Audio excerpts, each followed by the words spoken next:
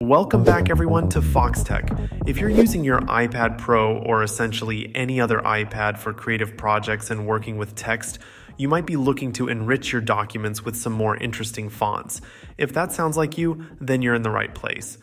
In today's video, I'm going to walk you through how to add fonts to your iPad Pro so you can have more options to choose from when working on your projects. Let's start with the basics.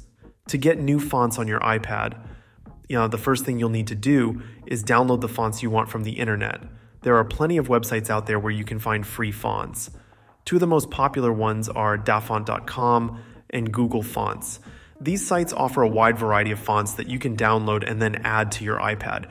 Just make sure you have the rights to use the fonts, especially if you're working on something for commercial purposes.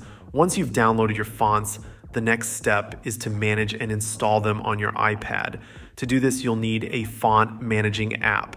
One of the best options available is an app called iFont, which is free to download and use.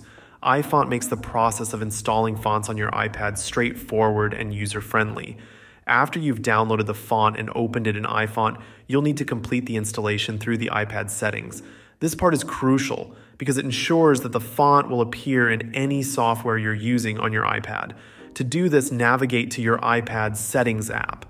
In the Settings menu, go to the General section and then look for the Profile section where you'll see the fonts that you've added through iFont.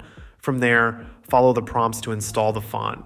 Once the font is installed, it will be available for use in any compatible app on your iPad. This means you can use your new fonts in apps like Pages, Keynote, and even some third-party design apps, adding a unique touch to your creative projects. And that's pretty much how it works on the iPad Pro. Adding fonts might seem like a small detail, but it can really elevate your work by giving you more options and helping you achieve the exact look and feel you're going for. Thanks for watching. I hope this video helped you learn how to add fonts to your iPad Pro. If you found this video useful, please give it a thumbs up and consider subscribing to Foxtecc for more tips and tutorials just like this. See you guys later.